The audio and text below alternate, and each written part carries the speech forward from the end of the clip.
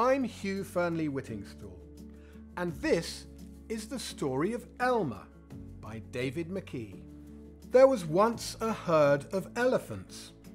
Elephants young, elephants old, elephants tall or fat or thin.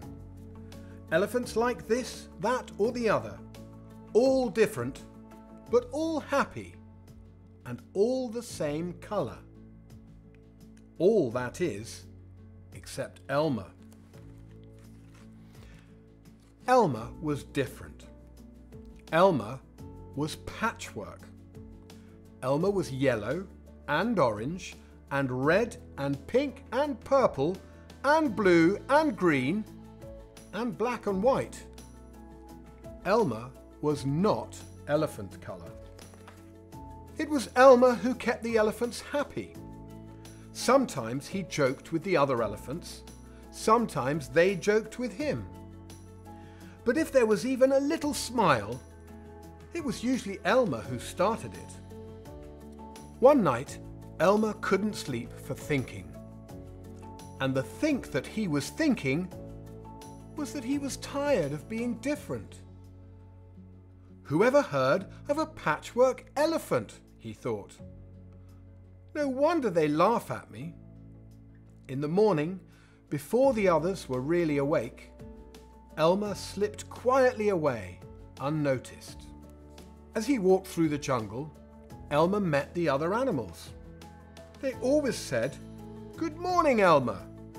Each time Elmer smiled and said, "Good morning." After a long walk, Elmer found what he was looking for. A large bush. A large bush covered with berries. A large bush covered with elephant-coloured berries. Elmer caught hold of the bush and shook it so that the berries fell on the ground. Once the ground was covered in berries, Elmer lay down and rolled over and over, this way and that way and back again. Then he picked up bunches of berries and rubbed himself all over, covering himself with berry juice until there wasn't a sign of any yellow or orange or red or pink or purple or blue or green or black or white. When he had finished, Elmer looked like any other elephant. After that, Elmer set off back to the herd. On the way, he passed the other animals again. This time, each one said to him, "Good morning, elephant." And each time Elmer smiled and said, "Good morning," pleased that he wasn't recognized. When Elmer rejoined the other elephants, they were all standing quietly. None of them noticed Elmer as he worked his way to the middle of the herd. After a while, Elmer felt that something was wrong. But what? He looked around. Same old jungle, same old bright sky, same old rain cloud that came over from time to time, and lastly, same old elephants. Elmer looked at them. The elephants were standing absolutely still. Elmer had never seen them so serious before. The more he looked at the serious, silent, still, standing elephants, the more he wanted to laugh. Finally, he could bear it no longer. He lifted his trunk and at the top of his voice shouted, "Boo!" Well, the elephants jumped and fell all ways in surprise. "Oh my gosh and golly," they said. And then they saw Elmer, helpless with laughter. "Elmer," they said, "it must be Elmer." Then the other elephants laughed too, as they'd never laughed before.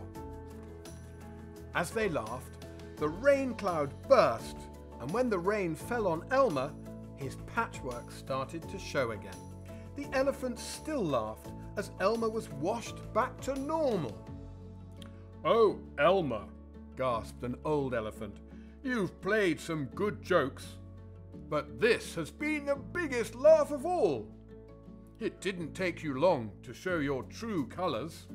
"We must celebrate this day every year," said another. "This will be Elmer's Day.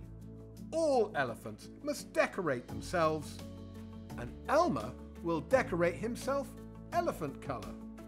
And that is exactly what elephants do. On one day a year, they decorate themselves and parade. On that day, if you happen to see an elephant ordinary elephant colour, it must be Elmer. Thank you very much for listening to the story of Elmer.